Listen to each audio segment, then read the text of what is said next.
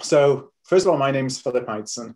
I'm a 20-year procurement practitioner and also the founder and managing director of a company called Art of Procurement. And I'm really, really honored today to be facilitating this book launch. The book in question, as you can see from all the authors' backgrounds, is Profit from Procurement: How to Add 30% to Your Bottom Line by Breaking Down Silos. And it's published by Wiley.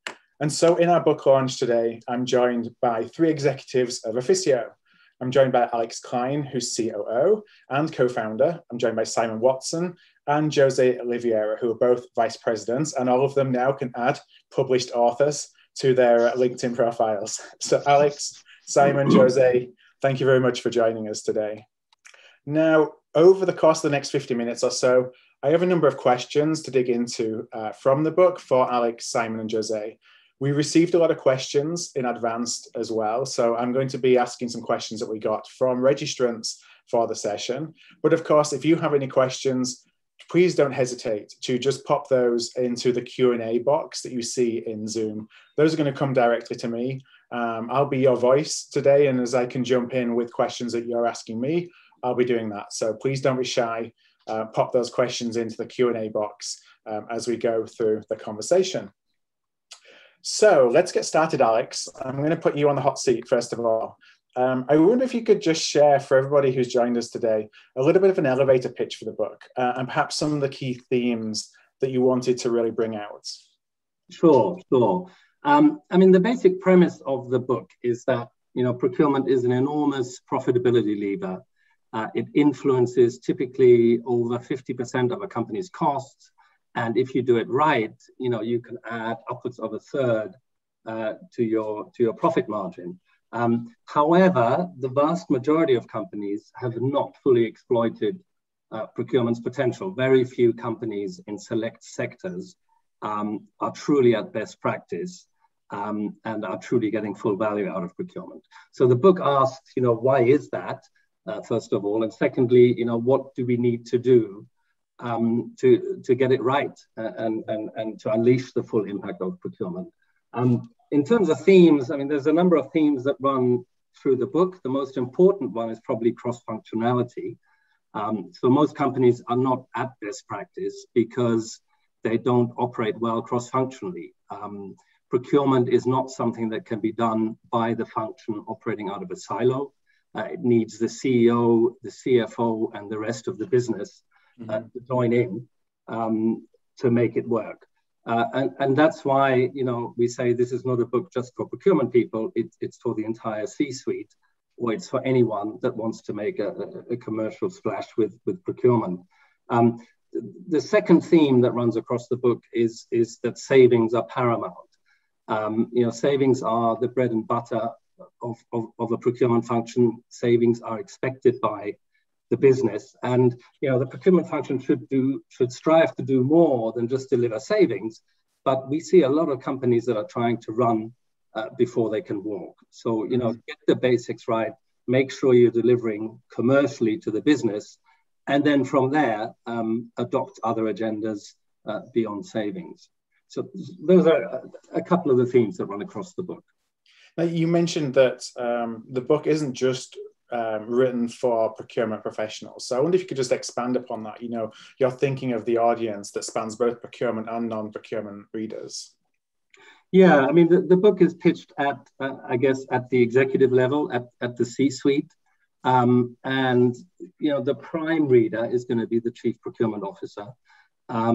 But we're looking to capture the rest of the C-suite because, as I said, that CPO needs the full engagement, the full sponsorship of particularly the CEO and the CFO, but also the various heads of the business units. So the book is not too technical. It's not purely for procurement geeks. It's written in standard language, if you like, and it tries to drum up enthusiasm for procurement across the C-suite. So it's fair to say from a procurement, if somebody's listening to this who's in procurement function today, this is an opportunity as well to kind of help. I don't want to use the word educate because I just don't know if that's kind of the right mindset in terms of our stakeholders, but to help our stakeholders see what the art of the possible is for procurement, and perhaps help them open some eyes that when they see what they can expect from their procurement teams. Absolutely. And what can they do to make procurement successful, right? Mm-hmm. What part do they need to play? So Simon, I've got a question for you. So why now? Like, what's the burning platform that that made really all three of you decide, this is something we want to invest the time in now to create, and that this is a time for procurement where these messages could be really impactful? Yeah. Well, when we wrote the book, we couldn't travel anywhere, so we had to have something to do. No, I mean, in all seriousness, obviously, we're just hopefully now coming out the other end of a crisis, with COVID and the pandemic, and it's not the only crisis that the world has faced in recent years. Whether it's the financial crisis as well about 12 years ago, but what we see is that it's those businesses that have got on top of procurement, got on top of their suppliers, got on top of their data, that do procurement well in the ways that Alex was describing there, that are best positioned to weather storms that come along like COVID, that are obviously unexpected and you never know when it's going to happen.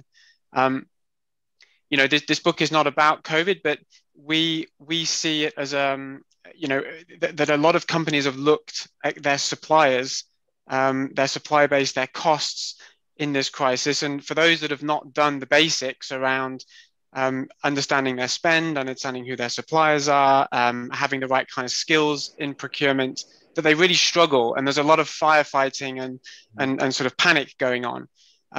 We thought this was a good opportunity to reset procurement now and say, look, this has happened a few times.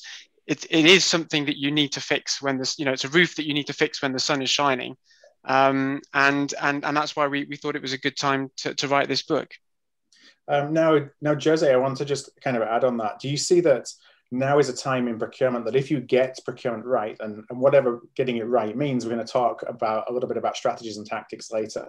But if you are really are able to invest in creating a procurement capability that does have perhaps more of an impact than in the past, is that something that there's demand within the C-suite for? Are you seeing demand within a business for good or great procurement teams?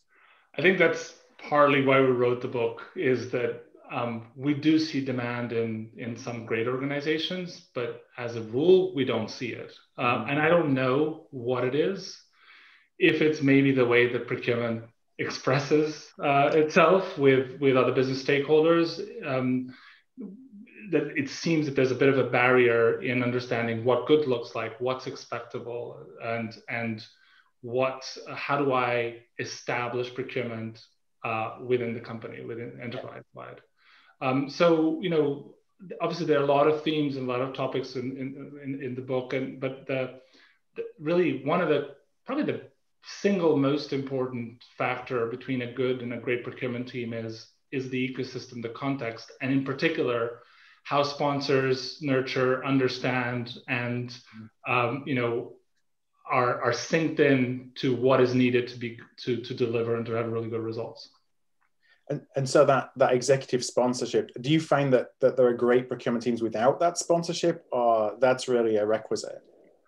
No, I think it's, at least half of the job, and probably more, is the ability of the leadership of procurement teams to be able to articulate their needs, their requirements, the trade-offs, and also their narrative and the way they need to work with the business. I think it's probably a testament that there are not a lot of procurement books out there, at least not published by the major publishing companies. It's like we haven't quite cracked the spiel, quite cracked the, what are the headlines around procurement for procurement to be successful, right? And I think that's something that all of us in procurement need to work on. Yeah, and it's actually one of the things that we've tried to do in the book is to help with that whole language piece. And, in one of the chapters we talk about, the language that procurement often uses with the business. It's not always a language that other stakeholders understand or much care about. And being able to, having a procurement leadership in a team that is able to translate what the business wants and is able to translate what it is they're doing into what the business wants, are those ones that get the most traction and are the most successful. And it, we didn't put on the front cover, get 30% savings, because that word savings, what does that mean?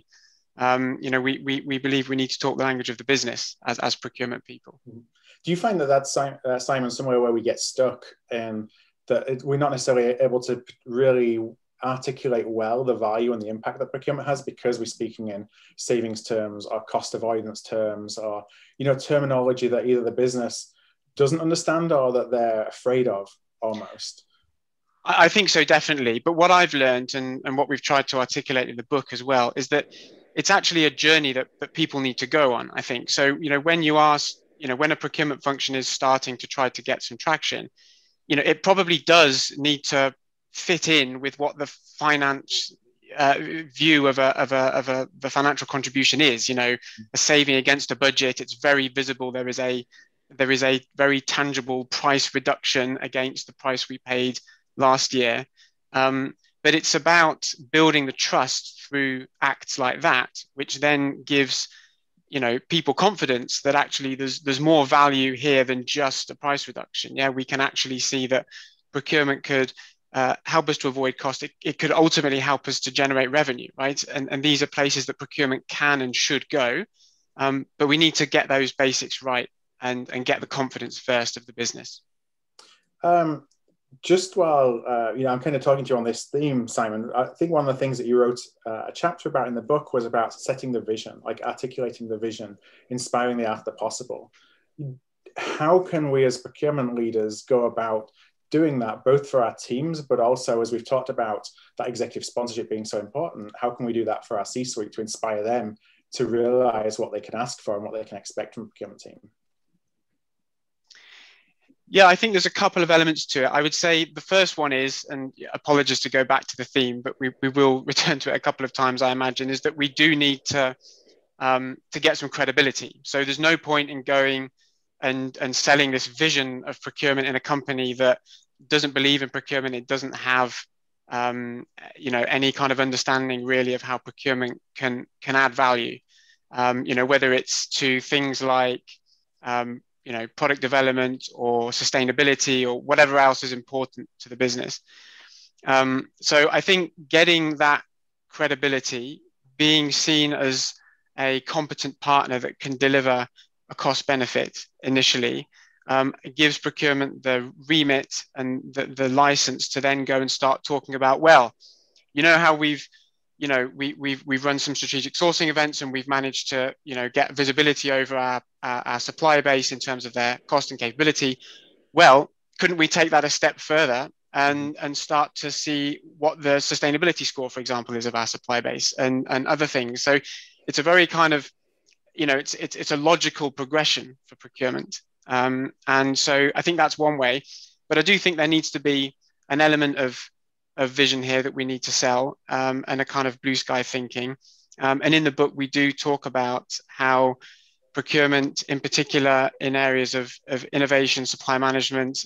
Also, when we get into technology, we talk about how procurement actually can start to get itself out of the way of the business, and start to play a more strategic role, sort of advising rather than the operational handle churning. So I think there's a couple of ways that procurement can go about it. And Simon mentioned the word remit, which is a key word, throughout the book, in that procurement does need to be given the right remit.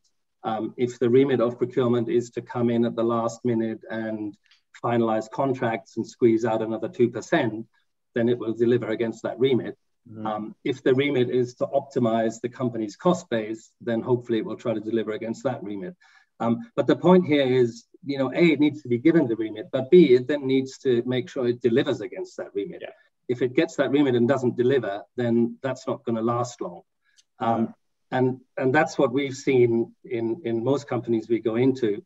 Either the remit isn't given, or the remit has been given but hasn't been fulfilled, and there's a vicious cycle. Yeah, it's like, here we go again. You get in front of all your stakeholders and you're telling them this time it's going to be different, and there's a lot of skepticism that, well, we've been down this road before and nothing really changed. Absolutely. And procurement is only going to get the respect it deserves by owning it at the end of the day. Now, when you talk to a lot of C-suite outside of procurement and you're making the case for an investment in procurement, like what are some of the objections that you often hear? I mean, the big one is around savings, right? How real are the savings, and are these supposed savings, really going to hit the bottom line? And there's a lot of bad experience out there with regards to, CPOs promising the world in terms of savings, and then the CFO at the end of the year unwinding it all and realizing that only a small fraction of what was promised has actually flown through to the bottom line. That's a huge problem in procurement. It's something that's solvable, but in most companies there's a legacy of distrust in procurement savings, and that takes a while to turn around.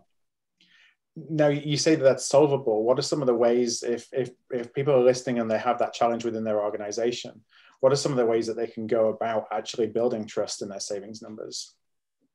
Well, it's just about adopting a decent framework for reporting savings, let's say from cradle to grave.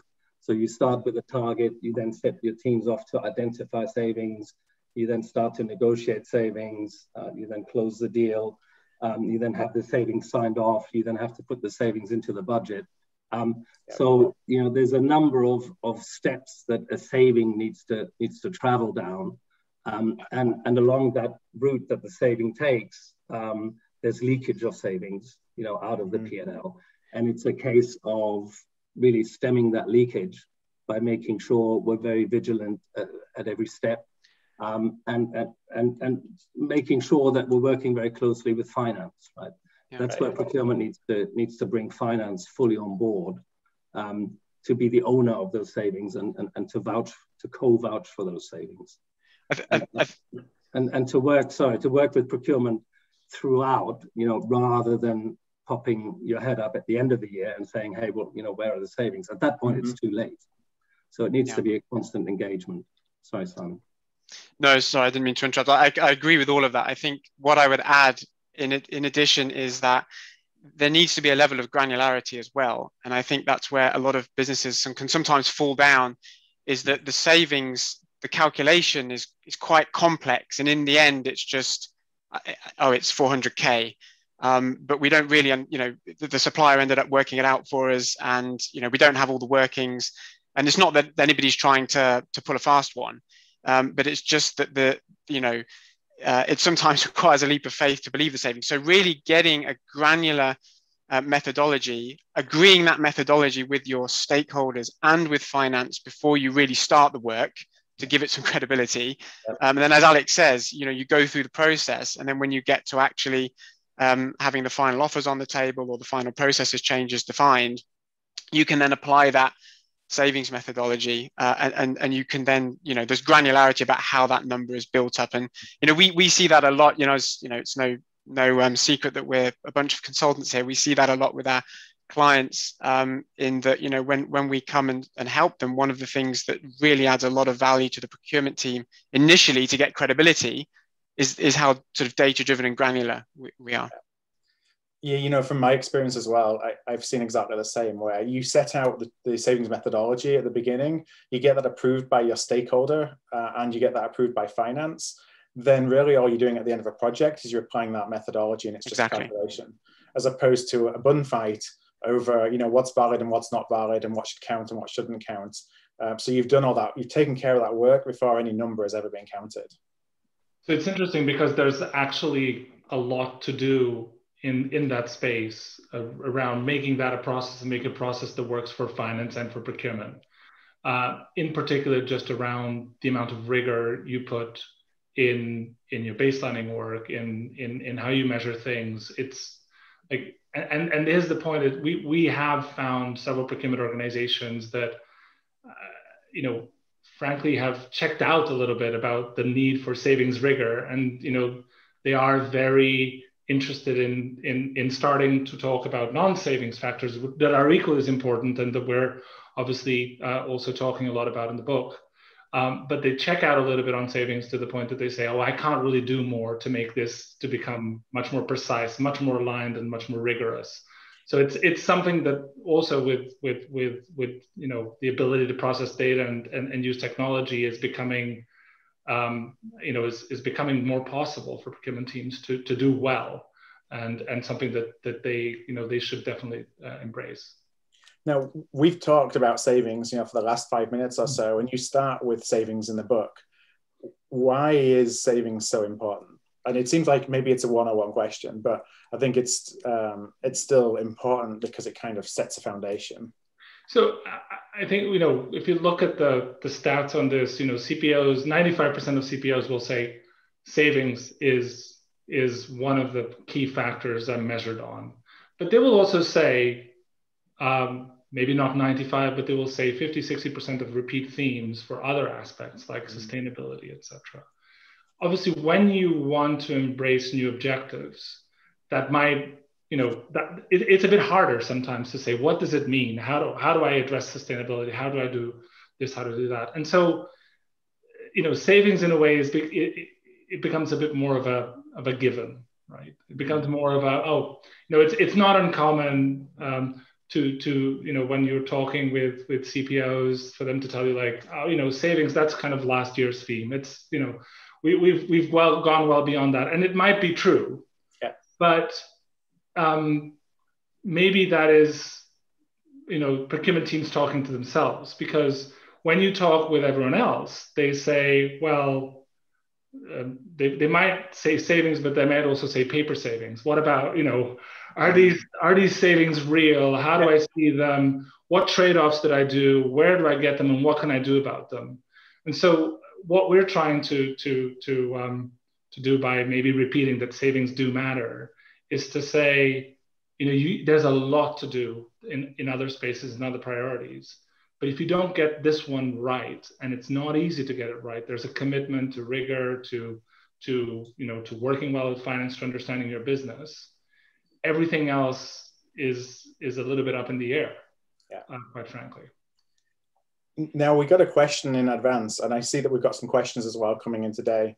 I just want to remind anybody who does have a question, for the panel, please feel free to pop it into the Q&A, and I will be bringing those in a little bit later today.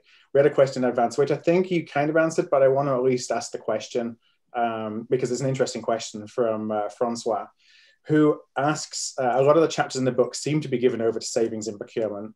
Is that really all the book's about? Yeah.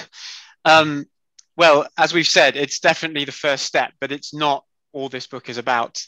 We do give over what we think is the right proportion of the book to savings and financial contribution, or at least the typical savings definition of financial contribution. However, we also talk about operating model and how you need to set your procurement function up to make sure that it can not only generate some savings once, but actually sustain them and continue to generate them, down the line. We also talk about supplier management as a really key area because, we see, as I'm sure a lot of people listening to this will, a big shift in the number of partners that businesses now use to make themselves successful. And so, the more you're kind of outsourcing to partners, the better you need to be at managing your supply base. And, guess who is best positioned to help with that? Yeah, it's procurement. So we talk quite a bit about that. And we also have a chapter given over to non-savings priorities. Mm-hmm. And the reason we've done that is, there are other things that procurement can and should aspire to, as we said at the beginning, whether it's sustainability as a topic, which is growing in importance. Actually, sustainability is a great way for procurement to get on the radar of the CEO, because a lot of CEOs these days, literally in the last couple of years, it's become a massive topic for them. And we also talk about, technology and the aspects governing, how to get that right. Mm-hmm. It all links back to what is the value proposition of procurement, obviously, and a lot of these are kind of enablers for savings, but we definitely, branch off to address those. And I'm going to come back to sorry, go ahead, Alex. Yeah, no, I was just going to say, another point. I mean, across all of these topics, whether it's savings, whether it's other procurement agendas, whether it's working cross-functionally, whether it's sourcing, across, a lot of these topics, what the book is talking about is just good execution, right? There's not a lot of new theory here, fundamentally new ways of doing procurement, but rather it's about, how do I execute that stuff well? How do I execute it optimally? How do I make it work cross-functionally? How do I make sure the savings do flow to the bottom line? And so a lot of it is not, if you like, new theory, but rather sort of stories from the trenches. What have we seen works well and doesn't work well in terms of doing procurement well and getting it executed. Mm-hmm. So that's another big thing that runs. A big theme that runs through the book is that procurement is mostly, it's about good execution. The strategies are fairly obvious and fairly similar. That what differentiates the really good companies from the not so good is how well do they execute. Mm-hmm. Yeah, and I actually want to bring it back to what Simon was saying earlier about vision as well. Is there's a kind of whether it's a mindset that we need to address as procurement, is what can the vision of procurement be in terms of the impact it has on the business. And so we've talked about savings so far, and savings kind of being that table stakes, but that then enables you to do a lot of other things. Without that table stakes, it may not enable you to go and do some of the more, well, I don't want to say more interesting, but the stuff that are a little bit more innovative from a procurement perspective.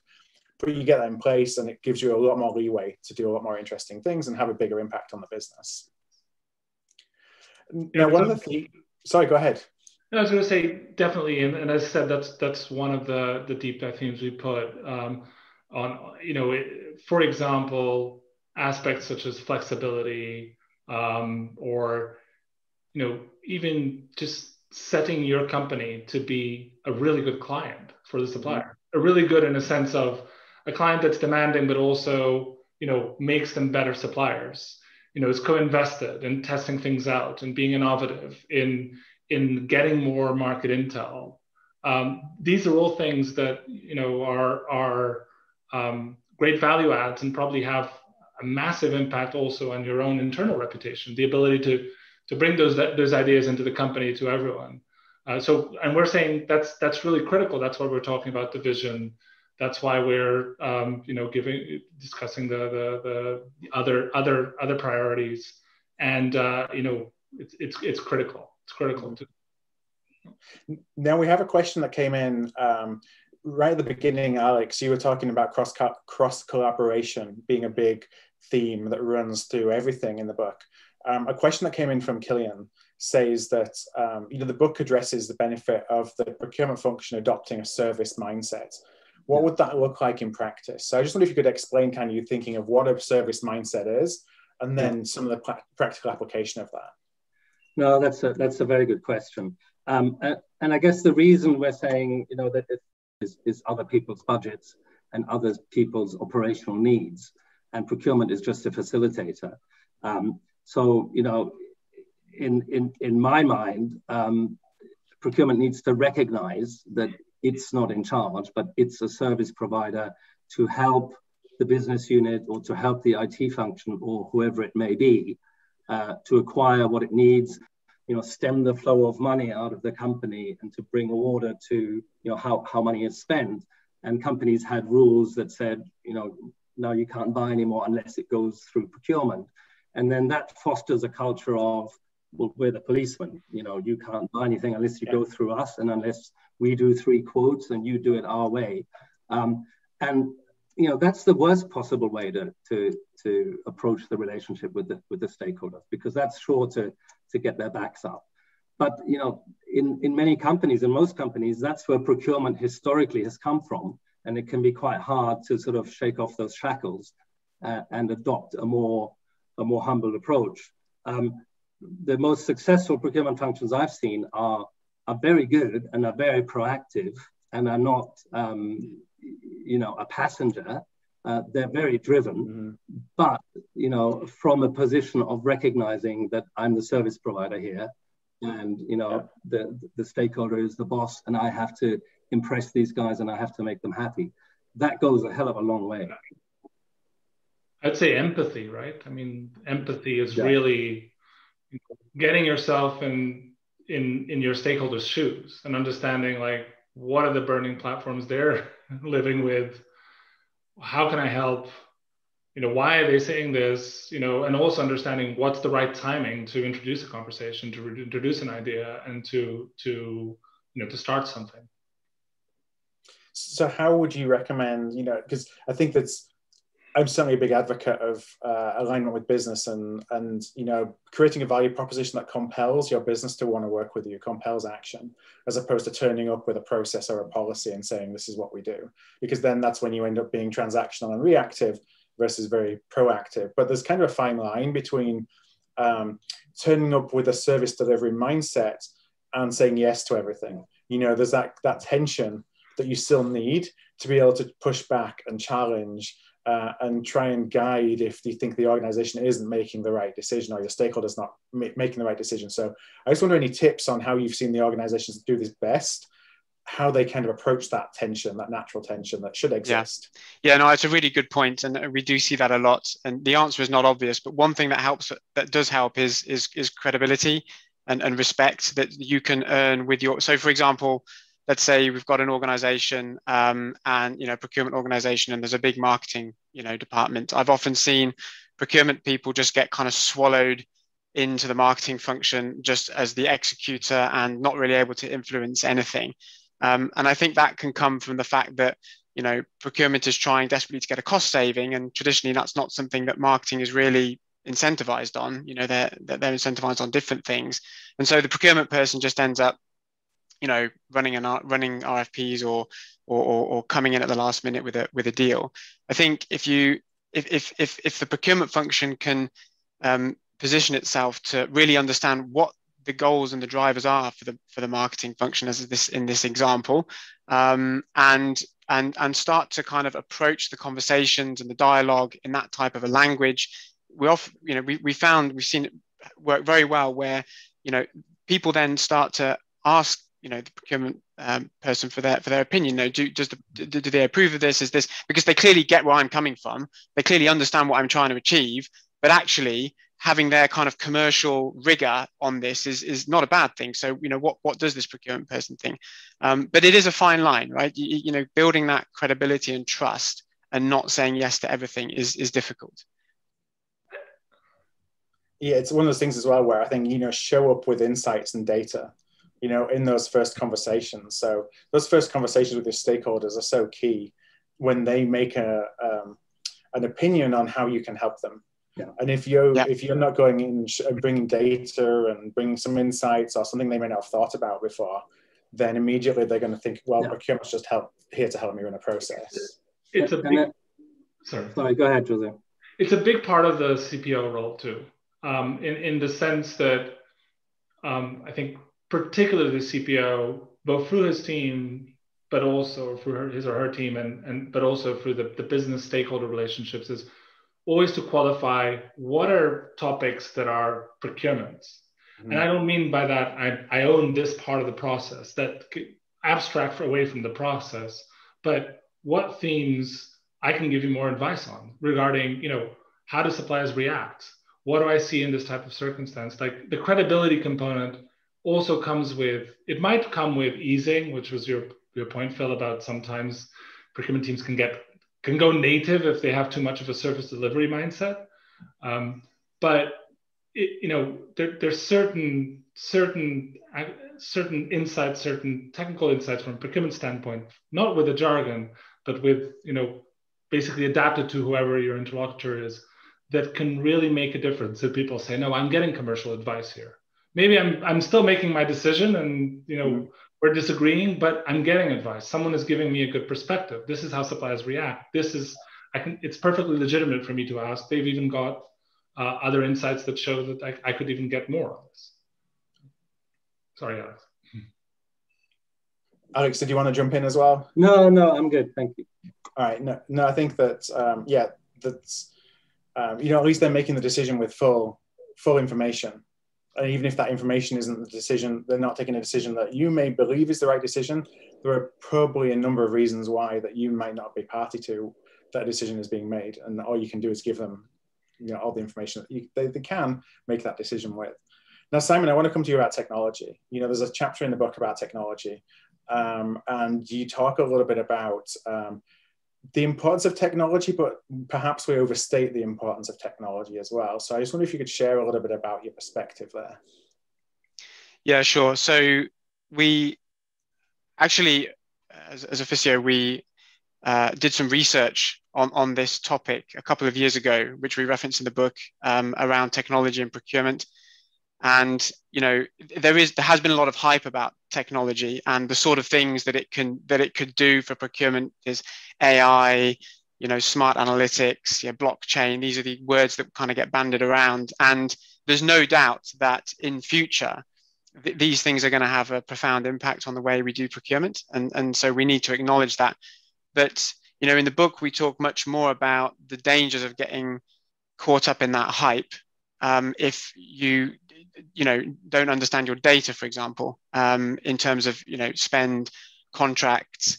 And so what we do in the book is talk a little bit about this concept of a steam-powered Tesla, which is, the Tesla is the high-end, sophisticated engine, car, which is the tool. But if it's just fed with steam, i.e. poor data, then it's not going to go anywhere. You might as well just get a Ford, and you probably go further. So we make that point and have that analogy, but we give some practical tips about what we've seen work well in companies around using technology also as a knowledge management tool. And the technology for this has been around for a couple of decades at least. It's not new technology, but companies that can use technology to make them, I should say, procurement organizations that can use technology to make themselves more scalable through the way that they, manage and curate knowledge, are ones that have an advantage.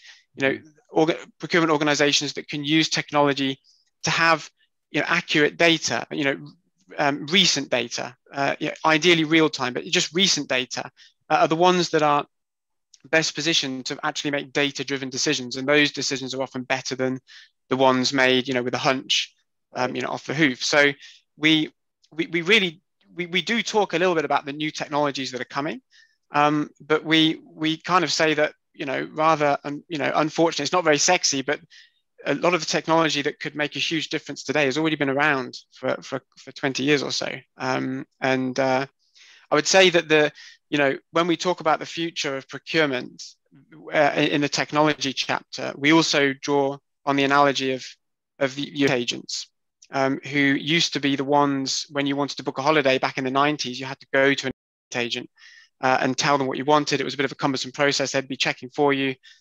These days, as consumers, we can just do all of that ourselves, under so much visibility online.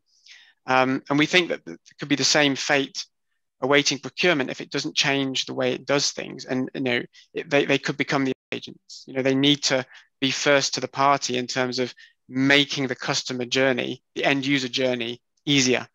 And so we think that technology is going to play a very important role going forwards, but there's a lot we can do from a basic standpoint today. Mm-hmm. And technology just needs to be used judiciously, right?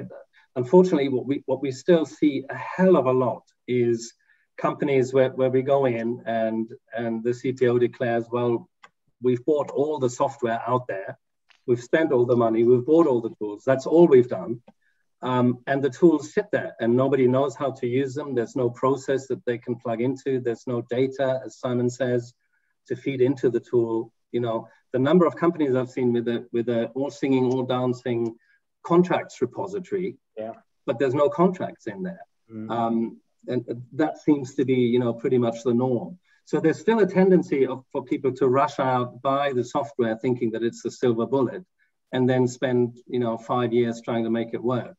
I think what we're saying is, figure out the operating model, figure out the people equation, figure out how you're going to work across the organization, and then put the technology in the right places at the right time. Yeah, so in that approach, it doesn't need to be an expensive or time-consuming approach either, does it? It's kind of selecting the right technologies and the right tools for the right moment, and then using that as the business case to then continue to invest as you're seeing the impact of the technology that you're putting in place. Exactly. Yeah. But there is. I mean, Alex makes a very good point about, the temptation to go and buy tools and technology, and when we put it in the book, we reference it, but when we did the research, we found that 50% of CPOs openly admit to buying technology just because they're afraid of missing out and missing the boat. And that's quite a dangerous state of affairs. As opposed to buying it because of a business case, and because you understand what benefit you're going to get from it. So it's a real minefield, the whole technology piece. But hopefully in the book we've tried to just give some of those practical tips that I mentioned there to help get the most out of the technology that's out there. Now, again, I want to encourage anybody to ask any questions, pop those in the Q&A today. I have a question which really, there's a couple of folks that asked a similar question, Robert and Stephen, and it's actually related to direct procurement. The question is that the use of technology in indirect procurement is now pretty mainstream, but why do you think it's not as well developed, or there's perhaps not as many options in the direct procurement space? I think it's more, sorry, go ahead, Jose. I think it's an area that's more fragmented and more business specific, and it requires much more customization. And this is precisely, I think, going back to the point that Simon was mentioning about your data approach and how you leverage data. Because what happens in direct is, if you're looking at an area like claims and insurance, or if you're looking at an area like goods for resale, you have to be much more aware of what your data allows you to do. And the logic that you can find a piece of technology off the shelf without some level of customization in direct, it's hard to find this type of solutions from a technology standpoint. So again, I'd say that's a perfect example. In indirects, there are a lot of things that, just because of the repeatability and the fact that everyone has indirects, there are certain solutions that just work well. They sort out a lot of problems. But in indirects, you need to have your own strategy, really. And there are some exceptions, but generally that's it. Everyone has to have their own approach. Yeah. Now, one of the chapters in the book is about private equity. And private equity kind of flows, I think, through some of the chapters. And it's interesting that you kind of called out one industry as, so prominently in the book. Alex, I just wonder if you could share why that is, and why private equity featured so heavily.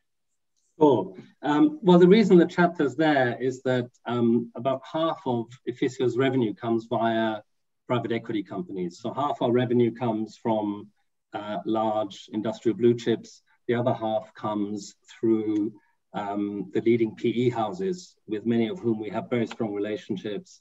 And they put us into their portfolio companies to optimize procurement. And it's really just a case study, because what we've learned from that experience is that procurement and private equity are just a really great match. Yeah. For starters, private equity is all about growing the company value, and the way to do that, of course, is to grow the EBITDA. And private equity can see the potential in procurement and views procurement as a relatively easy way to get some runs on the board in terms of profit improvement, while they make other broader changes to the company. So, PE is a big fan of procurement, and will create a platform for procurement to stand up and deliver, because it's very powerful as far as PE is concerned. And then, once you get going in a private equity company, what you realize is that the PE company is actually in a great position to help you along the way as well.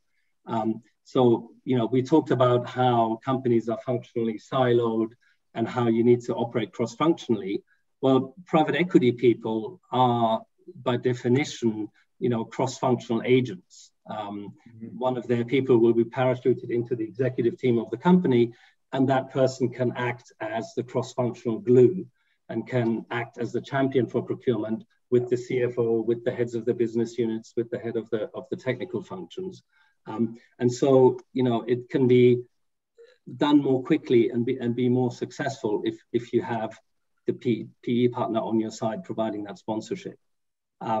So, we just find time and again, when there's a private equity owner that understands procurement and is up for the challenge, then procurement can do, really great things. So the chapter is there to say, look, here's an example of what you can do. In private equity, oftentimes you start from nothing. There's, these are mid-cap companies. There's no procurement function or a very weak procurement function. And within 18 months, you can put a function in and you can make, a big dent in profitability.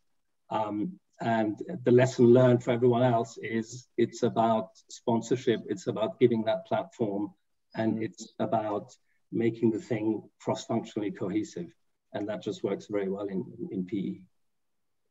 And that glue that you talked of, that's kind of the takeaway for non-PE. If you're in a procurement function thinking about how we make a difference, being able to position someone in that role that can do all the that is basically that connectivity, is really what's driving a lot of the impact.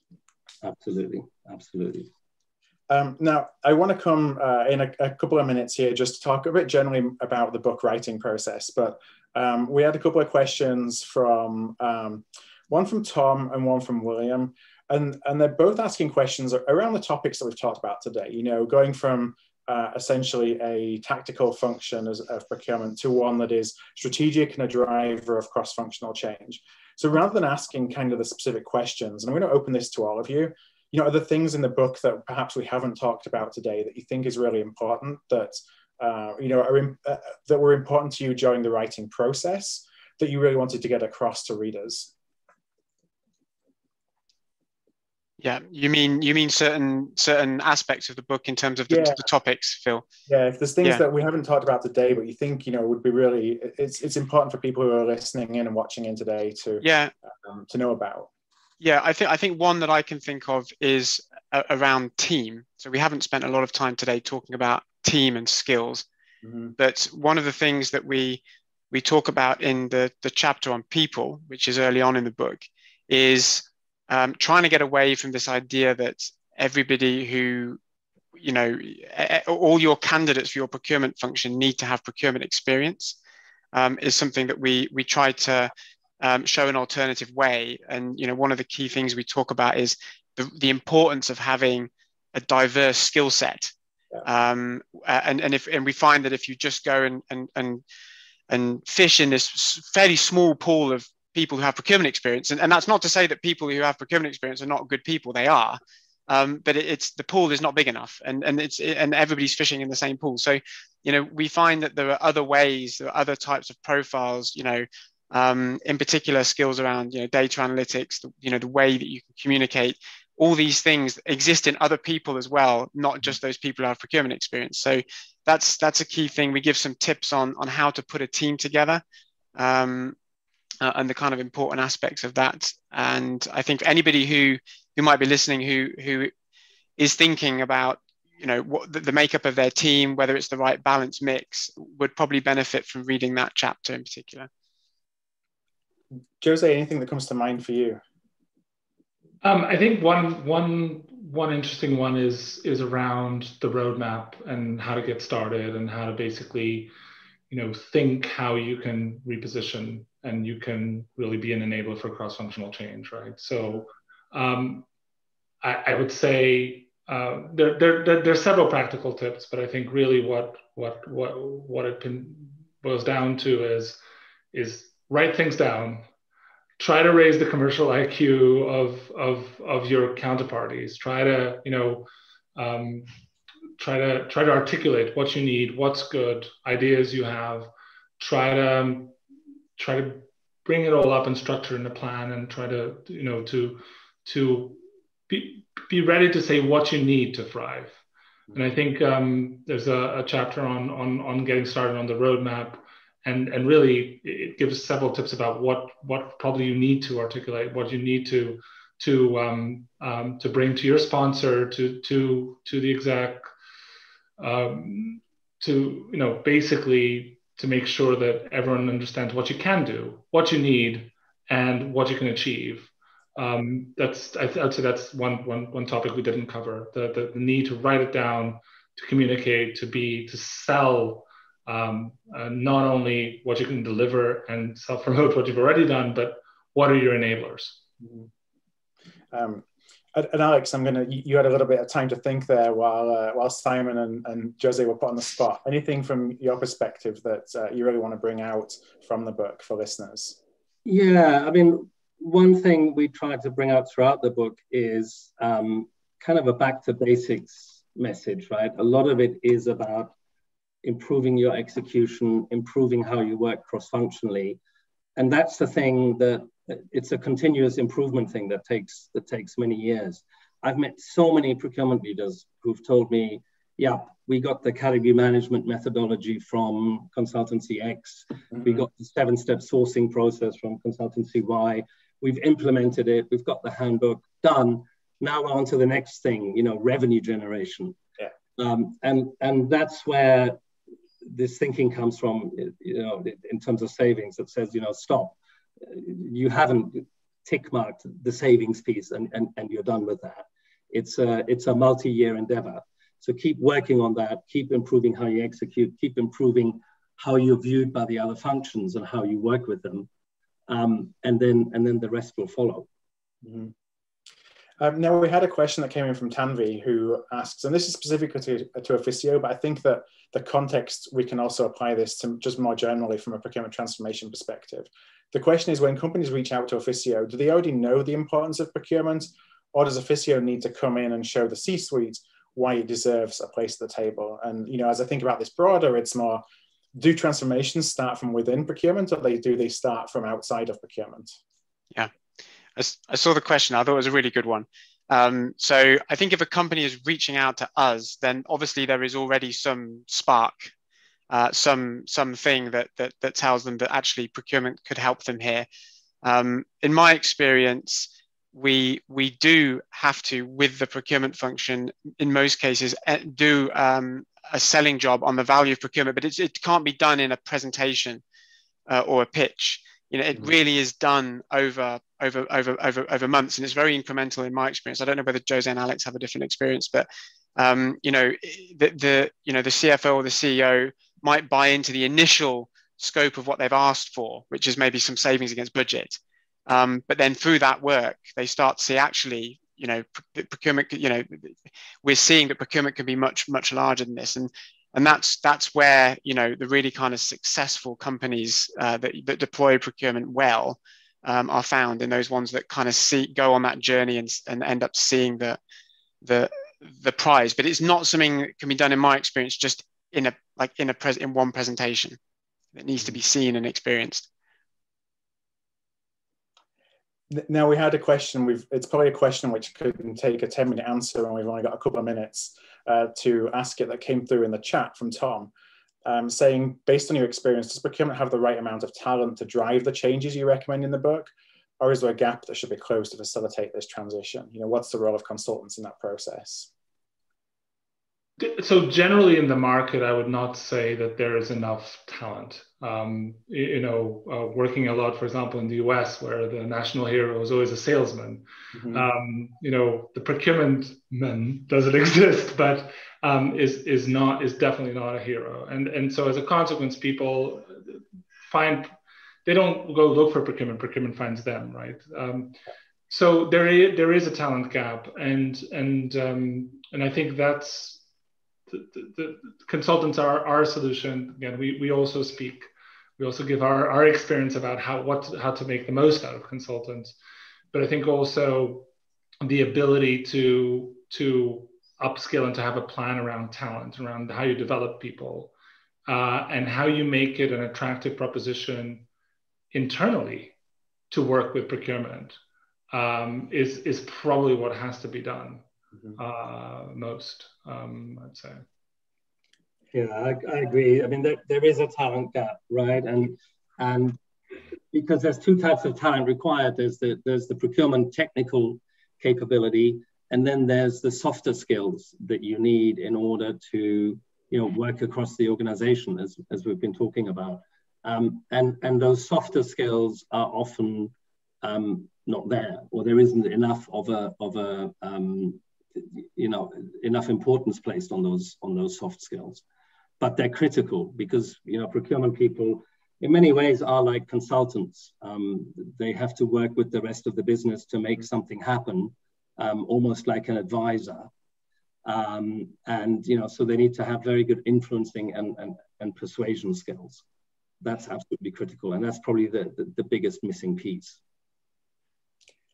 Now, I know we're coming up to the last couple of minutes. I had a couple of questions, quick fire, just related to the writing process itself.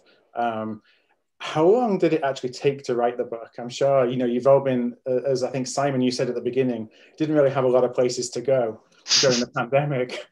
So have you been shutting yourself in a room, for 6 months or 9 months to put this together? What did that look like?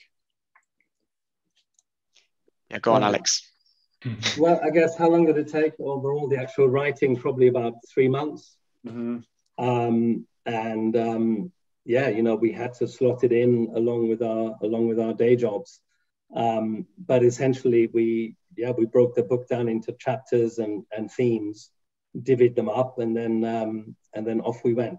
But yeah, it was about 3 months' work, all in all. What I would say is what I found amazing during the writing process is that, when you have, like me, 28 years of experience in the field, you do accumulate a lot of know-how that you're not even aware of. Yeah. And when you start writing a chapter on a particular topic, the knowledge is all there. So that the challenge of writing the book was really one of not getting the knowledge, but how do we organize it and how do we portray it and structure it in a readable way? So I have a follow-up question. I'm going to direct this to you, Alex, because this comes from Michelle, who, for listeners, is Alex's wife. And I'm not sure in what context she is asking this question. The question is there going to be a second book? And I'm not sure if it should be yes, the answer to that, for the time away writing, or whether that should be a no. Sounds like a loaded question coming from my wife. So I'll probably pick this one up offline with her. The very final one, and hopefully this is the easy question, and I'll pose this to you, Alex, as well. Where can viewers today, and anyone who may be listening to this as well, where can they go and actually pick up the book for themselves if today's session has piqued their interest? Yeah, very easy. You can go to the Physio Consulting website. We have a landing page for the book there. You can buy it through there, or you can just go direct to Amazon and buy it off Amazon. It takes 2 minutes. Perfect. And as you can see from the images behind all the authors, it's Profit from Procurement. Just pop that into Amazon or go to the Physio site, as Alex said, and you'll find it there. Well, we're coming to the top of the hour. So Simon, Jose, Alex, thank you for inviting me to host. It's a big day for you all the time that you've put into writing this book and being able to launch it here virtually.